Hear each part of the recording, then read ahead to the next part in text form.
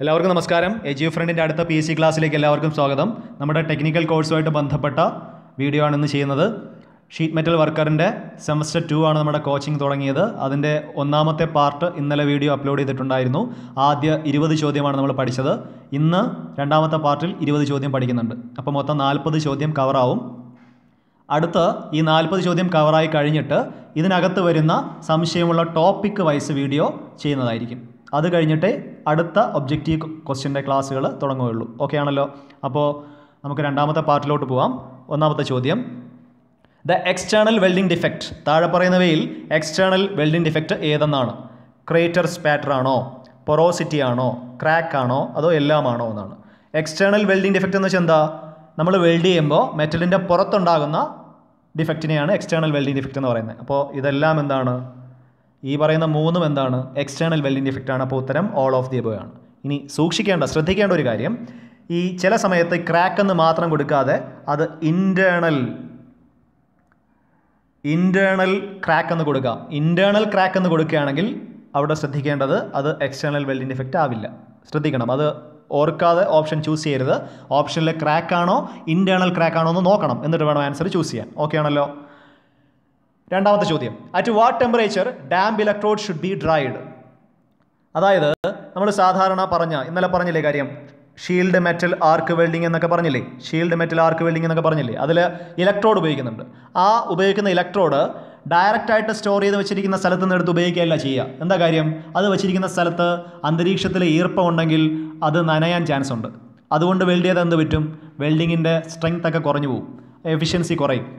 അതുകൊണ്ട് അത്തരം ഇലക്ട്രോഡുകൾ എന്ത് ചെയ്യണം? ഡ്രൈ ചെയ്തെടുക്കണം, ചൂടാക്കിയെടുക്കണം. എത്ര ടെമ്പറേച്ചറിലാണ് ചൂടാക്കുന്നതെന്നാണ് ചോദ്യം. എത്രയാണ്? 120 ഡിഗ്രി സെൽഷ്യസിലാണ് അത് ചൂടാക്കേണ്ടത്. ഓക്കെ ആണല്ലോ? കിട്ടുമല്ലോ? ഓപ്ഷൻ സി ആണ് ശരിയായ ഉത്തരം, 120 ഡിഗ്രി സെൽഷ്യസ്. മൂന്നാമത്തെ ചോദ്യം, which metals welding gives zinc smell. താഴെ പറയുന്നവയിൽ ഏത് മെറ്റൽ വെൽഡ് ചെയ്യുമ്പോഴാണ് സിങ്കിൻ്റെ മണം വരുന്നത് എന്നാണ്. ഏതിൻ്റെ ആയിരിക്കും? എല്ലാവർക്കും അറിയുന്ന ചോദ്യമാണ്. ഗാൽവനൈസ്ഡ് അയൺ ആണ്. സിങ്ക് പൂശിയത് എന്ന മീനിങ് ആണ് ഗാൽവനൈസ്ഡ്, അതിൽ തന്നെ ഉണ്ട്. അപ്പോൾ ബാക്കിയുള്ള മെറ്റലിനെ പറ്റി പറയുകയാണെങ്കിൽ എന്താ? റോട്ട് അയൺ എന്ന് വെച്ചാൽ എന്താ? അയണിൻ്റെ പെർസെൻറ്റേജ് ഏറ്റവും കൂടിയത് അല്ലേ? അയണിൻ്റെ പെർസെൻറ്റേജ് ഏറ്റവും കൂടിയത്, കാർബണിൻ്റെ കണ്ടൻറ്റ് കുറഞ്ഞതെന്നും പറയാം അല്ലേ? അങ്ങനെയും പറയാം. അതായത് 99% എന്താണ്? അയൺ ഉള്ളതാണ് റോട്ട് അയൺ. 99% അയൺ ഉള്ളതാണ് റോട്ട് അയൺ. കാസ്റ്റ് അയൺ എന്താ? 1.7% കൂടുതൽ കാർബൺ ഉള്ളതാണ് അല്ലേ? അപ്പോൾ നോൺ ഓഫ് ദീസ് എന്ന ഓപ്ഷനാണ് നാലാമതുള്ളത്. അപ്പോൾ ഏതാണ് ഉത്തരം? ഓപ്ഷൻ എ ആണ്, ഗാൽവനൈസ്ഡ് അയൺ ആണ്. കിട്ടുമല്ലോ? നാലാമത്തെ ചോദ്യം, വെൽഡിംഗ് ടെസ്റ്റ് ആർ. അതായത് വെൽഡിംഗ് ടെസ്റ്റുകൾ താഴെ പറയുന്നവയിൽ ഏതിൽ പെടും എന്നാണ്. ഡിസ്ട്രക്റ്റീവ് ആണോ എന്ന് വെച്ചാൽ നമ്മൾ വെൽഡിംഗ് ടെസ്റ്റ് നടത്തിയതിന് ശേഷം നമ്മുടെ വർക്ക് പീസ് ഉപയോഗിക്കാൻ കൊള്ളാതാവുമോ എന്നാണ് ഡിസ്ട്രക്റ്റീവിൻ്റെ മീനിങ്. നോൺ ഡിസ്ട്രക്റ്റീവ് എന്ന് വെച്ചാൽ അതിൻ്റെ ഓപ്പോസിറ്റ്, വീണ്ടും ഉപയോഗിക്കാൻ പറ്റുന്ന. പാർഷ്യൽ, പകുതി. അപ്പോൾ ഇത് മൂന്നും എന്ത് തന്നെയാണ്? വെൽഡിംഗ് ടെസ്റ്റിൽ പെടും. അതുകൊണ്ട് ഇവിടെ ഓപ്ഷനിൽ ഓൾ ഓഫ് ദീസ് ആണ് വരേണ്ടത്. ഓപ്ഷനിൽ ഉത്തരം ഇല്ല. അപ്പോൾ നോൺ ഓഫ് ദീസ് അല്ല, ഓൾ ഓഫ് ദീസ് ആണ് ഉത്തരം. കിട്ടുമല്ലോ? ഇത് മൂന്നും എന്ത് തന്നെയാണ്? വെൽഡിംഗ് ടെസ്റ്റുകൾ ആണ്. അടുത്ത ചോദ്യം, tenacity test States. Tenacity test എന്ന് പറയുന്നത് എന്തിനെയാണ് സൂചിപ്പിക്കുന്നതെന്നാണ്. നമ്മുടെ വർക്ക് പീസിൻ്റെ പെർസെൻറ്റേജ് ഇൻക്രീസ് ചെയ്യുമോ, ടെൻഷൻ വ്യത്യാസം വരുമോ, ഏരിയ ഇൻക്രീസ് ചെയ്യുമോ, അത് ഇതെല്ലാം സംഭവിക്കുമെന്നാണ്. എന്താണ്? ഇത് മൂന്നും ടെനസിറ്റി ടെസ്റ്റ് നടത്തുമ്പോൾ സംഭവിക്കും. പെർസെൻറ്റേജ് ഇൻക്രീസ് ആവും, ടെൻഷൻ കൂടും, ഏരിയ കൂടും. അപ്പോൾ ഓൾ ഓഫ് ദീസ് ആണ് ഉത്തരം. ഓപ്ഷൻ ഡി ആണ് ശരിയായ ഉത്തരം. കിട്ടുമല്ലോ? അടുത്തത് ഹാർഡ് ഫേസിങ്. അടുത്ത question, hard phasing is done in. അതിനു മുമ്പ് എന്താണ് ഹാർഡ് ഫേസിങ് എന്ന് ജസ്റ്റ് ആയിട്ട് പറയാം. എന്താണ് ഹാർഡ് ഫേസിങ്? അതായത് നമ്മൾ കുറേ കാലമായിട്ട് ഉപയോഗിക്കുന്ന ഒരു ഉപകരണം, അത് തേയ്മാനം സംഭവിച്ച് നശിച്ചു. അപ്പോൾ അതിൻ്റെ പുറത്ത് ആ ഉപയോഗിച്ച് പഴകിയ ഓൾഡ് എക്യുപ്മെൻറ്റിൻ്റെ പുറത്ത് വനേഡിയം, മാംഗനീസ് പോലുള്ള നല്ല സ്റ്റെബിലിറ്റിയുള്ള എന്ത് ചെയ്യും? മെറ്റൽ നമ്മൾ വെൽഡ് ചെയ്തെടുക്കും. ഓക്കെ, അതിൻ്റെ പുറത്ത് വെൽഡ് ചെയ്തെടുക്കും. ആ രീതിയാണ് നമ്മൾ ഹാർഡ് ഫേസിങ് എന്ന് പറയുന്നത്. ഓക്കെ ആണല്ലോ? അതായത് ഓൾഡ് പാർട്ടിൻ്റെ പുറത്ത് പുതിയ മെറ്റൽ വെൽഡ് ചെയ്തെടുക്കുന്ന പ്രോസസ്സാണ് ഹാർഡ് ഫേസിങ്. അപ്പോൾ എന്താണ് ഇവിടുത്തെ ഉത്തരം? ആ ഒരു ഐഡിയ കിട്ടി കാണുമല്ലോ. Hard phasing is done in ഏതിലാണ് ഹാർഡ് ഫേസിങ് ചെയ്യുന്നത്? ഓൾഡ് പാർട്ടിലാണ്, പഴയ എക്യുപ്മെൻറ്റ്സ് പാർട്ടിലാണ് ചെയ്യുന്നത്. ഓക്കെ ആണല്ലോ. അടുത്ത ചോദ്യം, the weldability depends on. Weldability എന്ന് വെച്ചാൽ വെൽഡ് ചെയ്തതിൻ്റെ സ്ട്രെങ്ത്, വെൽഡബിലിറ്റി അതിൻ്റെ ക്വാളിറ്റി എന്നിനെയൊക്കെ ഡിപ്പെൻഡ് ചെയ്യുന്നതാണ്.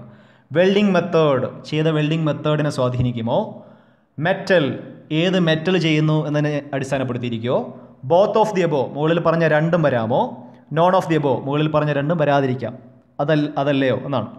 അപ്പോൾ ഉത്തരം ബോത്ത് ഓഫ് ദി എബോയാണ്. അതായത് വെൽഡബിലിറ്റി എന്ന് പറയുന്ന ആ ഒരു ഗുണത്തെ എന്തൊക്കെ സ്വാധീനിക്കും?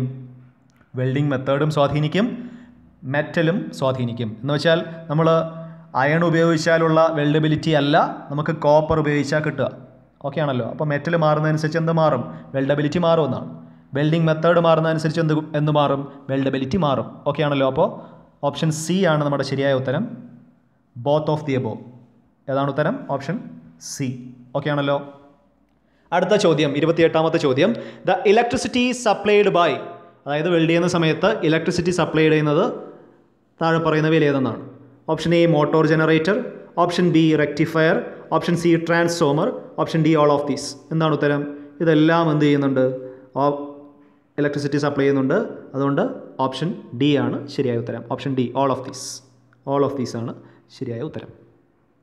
29ാമത്തെ ചോദ്യം, ദ റീസൺ ഫോർ അൺസ്റ്റേബിൾ ആർക്ക്, അതായത് നമ്മൾ വെൽഡ് ചെയ്യുന്ന സമയത്ത്, ആർക്ക് വെൽഡിങ് ചെയ്യുന്ന സമയത്ത് സ്റ്റേബിൾ ആയിട്ടുള്ള ആർക്ക് എന്ത് ചെയ്യില്ല? ആർക്ക് സ്റ്റേബിൾ അല്ലായിരിക്കും. സ്റ്റേബിൾ ആയിട്ടുള്ള ആർക്ക് കിട്ടില്ല. അതിനുള്ള കാരണം എന്തെന്നാണ്? വോൾട്ടേജിൻ്റെ വ്യത്യാസമാണോ? Option B കറണ്ടിൻ്റെ വ്യത്യാസമാണോ? Option C resistance മാറുന്നത് കൊണ്ടാണോ? ഓപ്ഷൻ ഡി ഇവയെല്ലാം മാറുന്നത് കൊണ്ടായിരിക്കുമോ എന്നാണ്. അപ്പോൾ ഓർത്ത് വെച്ചിരിക്കുക, അൺസ്റ്റേബിൾ ആർക്ക് ഉണ്ടാകാനുള്ള കാരണം റെസിസ്റ്റൻസ് മാറുന്നത് കൊണ്ടാണ്. അപ്പോൾ ഉത്തരം ഓപ്ഷൻ സി ആണ്. അൺസ്റ്റേബിൾ ആർക്ക് ഉണ്ടാകാനുള്ള കാരണം എന്താണ്? അവിടുത്തെ പ്രതിരോധത്തിൻ്റെ ചേഞ്ചാണ്. 30ാമത്തെ ചോദ്യം, which welding process is easy? താഴെ പറയുന്നവയിൽ ഏത് വെൽഡിംഗ് പ്രോസസ്സാണ് ഈസി? കുറേ വെൽഡിംഗ് പ്രോസസ്സ് ഉണ്ട്, വെൽഡിംഗ് പൊസിഷനൊക്കെ ഉണ്ട്. അതിൻ്റെയൊക്കെ ടോപ്പിക് വൈസ് ചെയ്യുന്നതാണ് വീഡിയോ. നിങ്ങൾ ഇപ്പോൾ ഒബ്ജക്റ്റീവായിട്ട് പഠിച്ചു പോവുക. ടോപ്പിക്കായിട്ട് ചെയ്യുമ്പോൾ കുറേ കൂടെ ഗ്രാഹ്യത്തോടെ മനസ്സിലാവും. നിങ്ങൾക്ക് ശ്രദ്ധിക്കുക. അപ്പോൾ ഫ്ലാറ്റ് ആണോ? Flat welding പ്രോസസ്സാണോ? ഹൊറിസോണ്ടൽ ആണോ? ഓവർ ഹെഡ് ആണോ? ഇവയൊന്നും അല്ലയോ? ഏത് വെൽഡിംഗ് പ്രോസസ്സാണ് ഈസി എന്നാണ് ചോദ്യം. എപ്പോഴും ഫ്ലാറ്റ് ആണ്. അപ്പോൾ ഓപ്ഷൻ എ ആണ് ശരിയായ ഉത്തരം. ഫ്ലാറ്റ് വെൽഡിംഗ് പ്രോസസ്സാണ് ശരിയായ ഉത്തരം. ഫ്ലാറ്റ് ആണ് ഏറ്റവും ഈസി പ്രോസസ്സ്. കിട്ടുമല്ലോ, ഫ്ലാറ്റ്. അടുത്ത ചോദ്യം,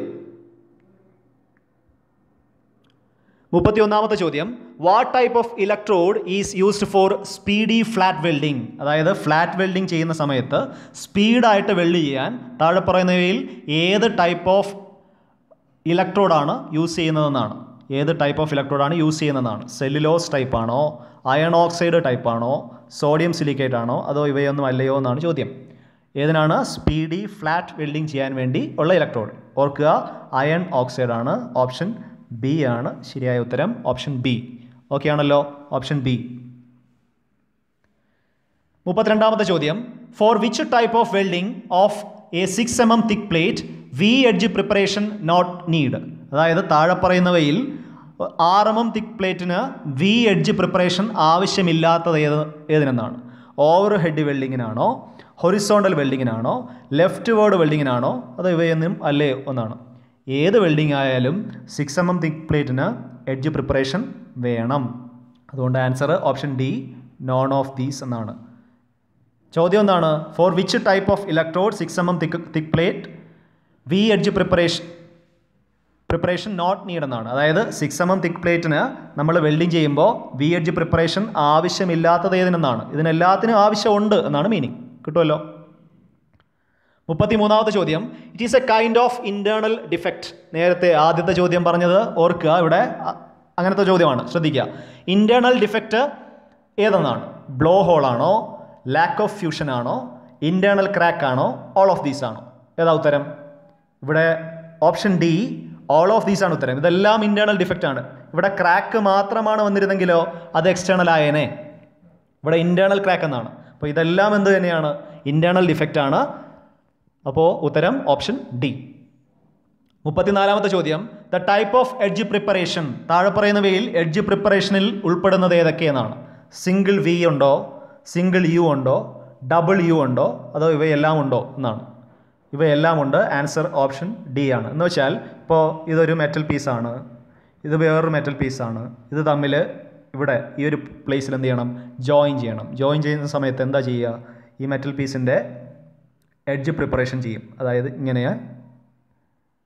രണ്ടും ഇങ്ങനെ ചെയ്തതിന് ശേഷം, അതായത് വി പോലെ ഈ ഒരു സർഫസിൽ വി പോലെ കൊടുക്കും. കണ്ടോ, ഇവിടെ രണ്ടും ഫ്ലാറ്റ് ആയിരുന്നു, അവിടെ വി പോലെ കൊടുക്കും.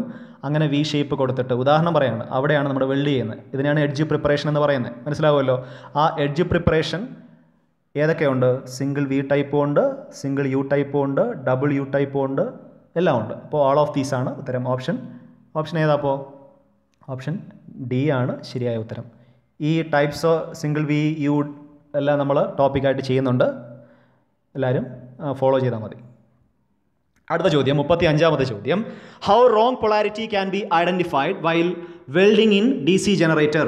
DC ജനറേറ്റർ ഉപയോഗിച്ച് വെൽഡ് ചെയ്യുന്ന സമയത്ത് നമ്മൾ വർക്ക് പീസിനെ ഒരു പൊളാരിറ്റിയിലും ഇലക്ട്രോഡിനെ വേറൊരു പൊളാരിറ്റിയിലും ആണ് കണക്ട് ചെയ്യുന്നത്. അങ്ങനെ കണക്ട് ചെയ്യുന്ന സമയത്ത് തെറ്റിപ്പോയി, പൊളാരിറ്റി എന്ത് ചെയ്തു? തെറ്റിപ്പോയി എങ്കിൽ നമുക്ക് എങ്ങനെ അത് ഐഡൻറ്റിഫൈ ചെയ്യാൻ പറ്റും എന്നാണ് ചോദ്യം. എന്താണ്? ദ ജോയിനിങ് ഗെറ്റ് ഡിസ്റ്റോർഡ് ആണോ? അതായത് നമ്മൾ വെൽഡ് ചെയ്യേണ്ട സ്ഥലത്ത് ഡിസ്റ്റോർഷൻ സംഭവിക്കുമോ എന്നാണോ? ഇലക്ട്രോഡ് ബിക്കം റെഡ്, നമ്മൾ ഉപയോഗിക്കുന്ന ഇലക്ട്രോഡ് റെഡ് കളറിലാവുമോ? ഓപ്ഷൻ സി എന്താ? The excess പാറ്റേർഡ് and poor penetration, ഇഷ്ടംപോലെ ഇങ്ങനെ പിന്നെ എന്ത് ചെയ്യും? ഫ്ലെയിം ഓഫ്, അതായത് തീപ്പൊരി പോലെ വരും, പെനട്രേഷൻ കുറവായിരിക്കും. ഓപ്ഷൻ ഡി എന്താണ്? ഈ നമ്മൾ ഉപയോഗിച്ചുകൊണ്ടിരിക്കുന്ന വർക്ക് പീസിൽ ഇത് സ്റ്റിക്ക് ചെയ്ത് വയ്ക്കും, അതായത് ഇങ്ങനെ ഒട്ടിപ്പിടിക്കും ഇലക്ട്രോഡ്. ഇതിലേതാണ് ഉത്തരം? അതായത് എന്താണ് ചോദ്യം? എന്താണ്? റോങ് പൊളാരിറ്റി ആണെങ്കിൽ എങ്ങനെ ഐഡൻറ്റിഫൈ ചെയ്യുമെന്നാണ്. എങ്ങനെ ഐഡൻറ്റിഫൈ ചെയ്യും? ഉത്തരം ഓപ്ഷൻ സി ആണ്. അവിടെ എക്സസ് പാറ്ററും പുവർ പെനട്രേഷനും ആയിരിക്കും നമുക്ക് കിട്ടുക. ഓക്കെ ആണല്ലോ? അടുത്ത ചോദ്യം, which type of resistance welding machine is used for continuous welding process? Continuous welding പ്രോസസ്സിന് താഴെ പറയുന്നവയിൽ ഏതാണ് ചൂസ് ചെയ്യുന്നത് എന്നാണ്. അതായത് എന്ത് വെൽഡിംഗ് ആണ്? റെസിസ്റ്റൻസ് വെൽഡിംഗ് ആണ്. റെസിസ്റ്റൻസ് വെൽഡിങ്ങിൽ താഴെ പറയുന്നവയിൽ ഏതാണ് കണ്ടിന്യൂസ് ആയിട്ട് ഉപയോഗിക്കുന്നത്? ഉത്തരം ഓപ്ഷൻ സി ആണ്. സീം വെൽഡിംഗ് പ്രോസസ്സാണ്. ഇതിൻ്റെ ടോപ്പിക് വൈസ് വീഡിയോ ചെയ്യുന്നതാണ്. അപ്പോൾ ഉത്തരം ഓപ്ഷൻ സി. സീം വെൽഡിംഗ് ആണ് നമ്മൾ കണ്ടിന്യൂസ് ആയിട്ട് ചെയ്യുന്ന റെസിസ്റ്റൻസ് വെൽഡിംഗ് പ്രോസസ്സ്. 37ാമത്തെ ചോദ്യം, which type of test you will select to find out an internal defect in A വെൽഡമെൻറ്റ്? നമ്മൾ വെൽഡ് ചെയ്ത ഒരു വർക്ക് പീസ്, അതിൻ്റെ ഇൻറ്റേർണൽ ഡിഫക്റ്റ് എന്തെങ്കിലും ഉണ്ടോ എന്ന് ചെക്ക് ചെയ്യാൻ വേണ്ടി താഴെ പറയുന്നവയിൽ ഏത് മെത്തേഡാണ് ചൂസ് ചെയ്യുന്നതാണ്? വിഷ്വൽ ടെസ്റ്റ് ആണോ, അതോ എക്സ്റേ ടെസ്റ്റ് ആണോ, ഡൈ പെനട്രേറ്റഡ് ടെസ്റ്റ് ആണോ, മാഗ്നറ്റിക് പാർട്ടിക്കിൾ ടെസ്റ്റ് ആണോ എന്നാണ് ചോദ്യം. അപ്പോൾ ഈ ടെസ്റ്റുകളൊക്കെ അറിയണം. ഇതിൻ്റെ വീഡിയോ എന്തായാലും ഉൾപ്പെടുത്തുന്നതായിരിക്കും. ഞാൻ പറഞ്ഞത് ഫോളോ ചെയ്താൽ മതി. ഈ 40 ചോദ്യം കഴിഞ്ഞിട്ട് എന്ത് ചെയ്യും? നമ്മൾ ഇതിനകത്ത് വരുന്ന ഡൗട്ടുള്ള ടോപ്പിക്കുകളെല്ലാം വീഡിയോ ആയിട്ട് ചെയ്യുന്നതായിരിക്കും. ഓക്കെ ആണല്ലോ? അപ്പോൾ ഇവിടെ ഉത്തരം ഇൻറ്റേർണൽ ഡിഫക്റ്റാണ് നമുക്ക് അറിയേണ്ടത്. ഇൻറ്റേർണൽ ഡിഫക്റ്റാണ് വേണ്ടത്. അതിന് നമ്മൾ ചെയ്യുന്നത് എന്താണ്?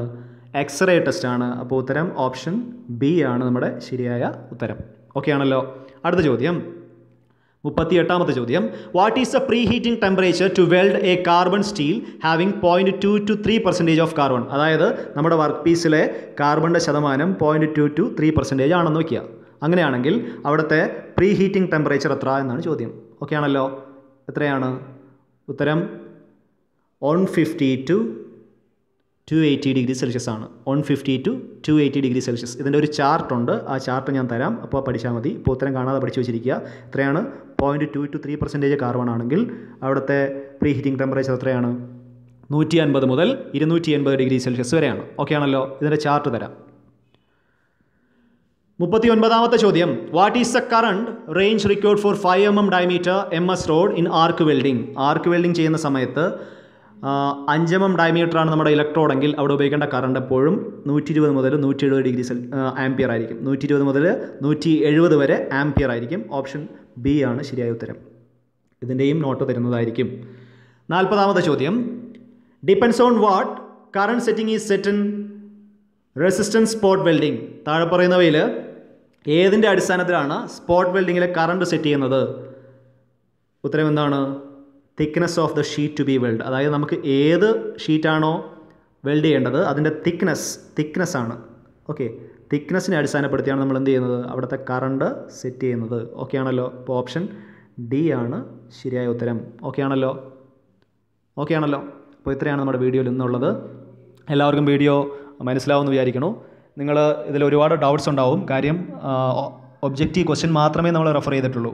ചെറിയൊരു എക്സ്പ്രഷൻ മാത്രമേ ഞാൻ അറിയാത്ത കാര്യങ്ങൾക്ക് കൊടുത്തിട്ടുള്ളൂ. അപ്പോൾ ഇപ്പോൾ നമ്മൾ 40 ചോദ്യം കവറായില്ലേ? ഈ കവറായ 40 ചോദ്യത്തിനകത്ത് വരുന്ന ടോപ്പിക്കാണ് ഇനി അടുത്ത വീഡിയോ ചെയ്യുന്നത്. ഓക്കെ ആണല്ലോ? ടോപ്പിക്സ്. അപ്പോൾ എല്ലാവരും വീഡിയോ കൊണ്ട് സപ്പോർട്ട് ചെയ്യുക. കാണാത്തവരുണ്ടെങ്കിൽ അവർക്ക് വേണ്ടി ഷെയർ ചെയ്ത് കൊടുക്കുക. എക്സാം അറ്റൻഡ് ചെയ്യാൻ വേണ്ടി എല്ലാവരും സബ്സ്ക്രൈബ് ചെയ്യുക. നിങ്ങളുടെ സപ്പോർട്ട് തുടരുക. അപ്പോൾ അടുത്ത വീഡിയോയിൽ കാണാം. നന്ദി.